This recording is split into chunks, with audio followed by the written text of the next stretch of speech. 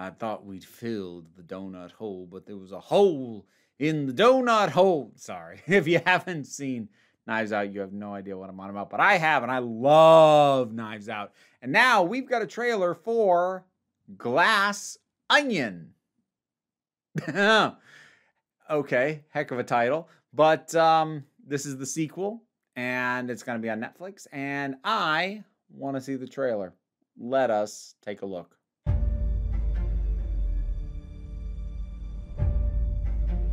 Ladies and gentlemen. Ooh. This is it. You expected the mystery. Get your hand off of that. You expected a puzzle. But for one person on this island, this is not a game.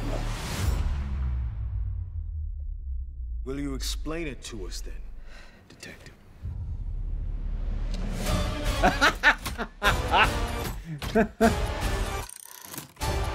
Oh, this cast. Oh, yeah. Yes.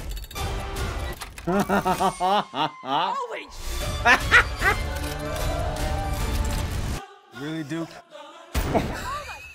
Really? Lock the doors. What? Stay in your rooms. Everyone. Is in danger. Okay. All right. When's the murder mystery start? Huh? Okay, I said very little while it was happening, and I'm sorry for that. I try and offer more than that, but like it was rapid fire. So, okay, this looks like a more active situation than Knives Out was. Because not that Knives Out didn't have its more high octane moments. It had a couple here and there, but it was by and large like a murder is done and it has happened. We're just trying to figure out what happened here. Whereas this looks like a bit more of a, if we don't figure this out soon, somebody else is going to die. And that is a different kind of mystery that sort of takes it from your Sherlock Holmes trying to figure out after the fact to a bit more of your Agatha Christie, And Then There Were None. And actually a fair bit about that made me think of And Then There Were None. Whether it was some of the odd things that were just about, or the mention that they were like on an island, this sort of sense of dread of who's next that like just largely came from the music and the cutting. But I'm like, this has got a And Then There Were None vibe to it, and I'm here for it. And this is a good cast, which it needs to be, because like as much as I love, and I do love, Knives Out, Daniel Craig's character, while he is the one that obviously can be transplanted to other scenarios, like any detective, like a Hercule Poirot or a Miss Marple or a Sherlock Holmes, so much of that movie hinged on the supporting cast. Whether it was Christopher Plummer in the flashbacks, whether it was Lakeith Stanfield as one of the cops, whether it was Ana de Armas as Marta, well, I honestly, especially Ana de Armas as Marta, or like just all the members of this family, Jamie Lee Curtis, Don Johnson, Chris Evans, Michael Shannon, like it was a phenomenal supporting cast. And so it's not just enough to take Daniel Craig's character and move him to another situation. You need to replace that cast.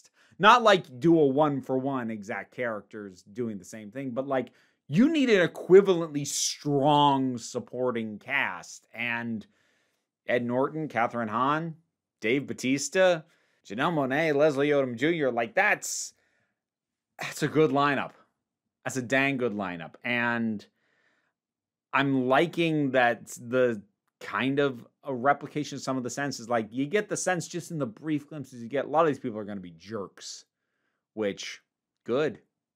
That's again was part of the vibe, that confrontational vibe. So I do feel like the sense I'm getting from this of it being a more active situation and less of an investigative situation, that's a good way to ratchet things up another notch for a sequel, so that it's not just planting the detective in another place to solve another crime. Not that there's necessarily anything wrong with that. There are some great detective stories or even detective film series that have done that. I adore the Thin Man films. Nick and Nora Charles are absolute couple goals, but that ultimately is why, you know, those series petered out. And these days, that kind of thing of just take the detective and give him a new case every time, but it kind of is the same vibe. That's now the realm of TV and streaming. That's not what film series are for. So film series, you do have to bring it up a level or a notch. And yeah, going from a more passive, what happened here, to a more active, you have to listen to me or someone's going to die sort of situation. I don't know why I decided to do his accent out of nowhere there, but like that's a decent escalation while keeping it in the murder mystery realm.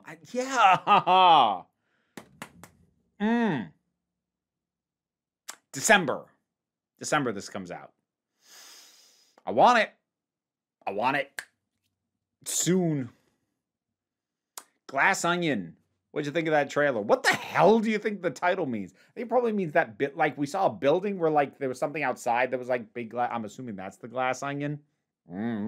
But whatever your thoughts are, drop something down in the comments. Let's talk about it. Patreon is what pays the bills. Like, share, and subscribe also help me out if you are unable to support me that way. But don't worry too much about it. Take a relaxed attitude around here, so you just come on back next time you need a break. Time to give my thanks to my highest supporting patrons. That would include Robin Moore, Zubin Lutfullah, Tarak, the thing that goes doink in the anime, Oliver B., Melinda Walters, Emu Delkey, Theotha Boyd, Becky Sparks, Fernabi Likes the Poodle, Zach, Idolin, Tracy Scrabbit, Angry Casperl, Adam RDL Taylor, Shane Ross, Shaylee Gourlay, Brendan LaRose, and TT. If you want your name said while these guys try and distract me, consider looking at the rewards of my Patreon.